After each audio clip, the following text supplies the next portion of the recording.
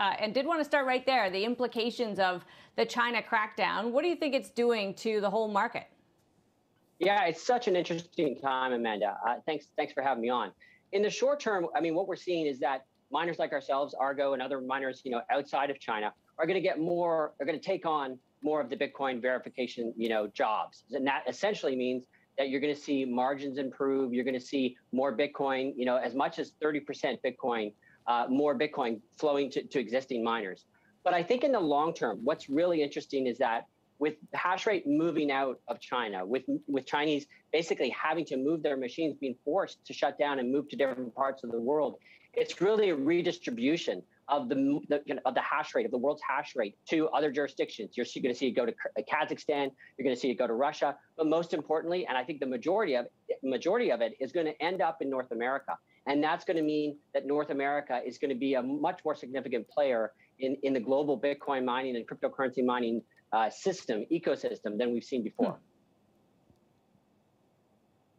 One of the big factors, and I know this has affected Argo for a lot of miners, has been access to equipment and the chip shortage. How is that influencing your business right now, and where do you see it? Do you see it resolving anytime soon?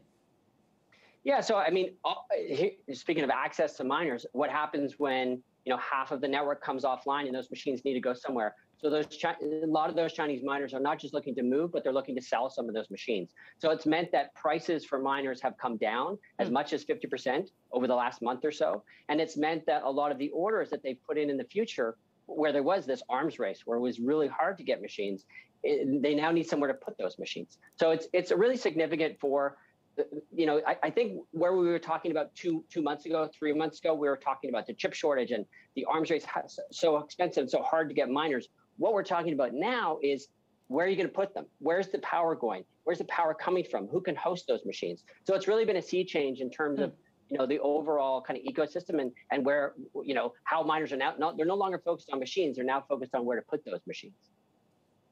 So how much mining do you think is going to be going green, Peter, in the next, say, 5 years? For me, 5 years is a relatively short period of time, but we just spoke to a startup founder who thought 5 years was like 100 years from now. Nonetheless, it takes time to move these machines. It takes time to find new power sources. Yeah. So what do we look like in terms of 2026 blockchain, Bitcoin mining? Yeah, it's a great question. So I think we already have seen, and I know you guys have had folks on the show talking about the movement towards ESG concerns around mining and having miners move more towards sustainable choices. We've been fortunate at Argo. We've been mining in Quebec, renewable power. We're building a big, facility in Texas where it's powered primarily over 90% from wind power. So you've seen the movement already towards ESG. And now with this hash rate coming out of China, it's moving away from coal. A lot of those machines were getting power from coal facilities. That will no longer be the case. So just that will jump up the overall sustainability numbers for cryptocurrency mining in the short term.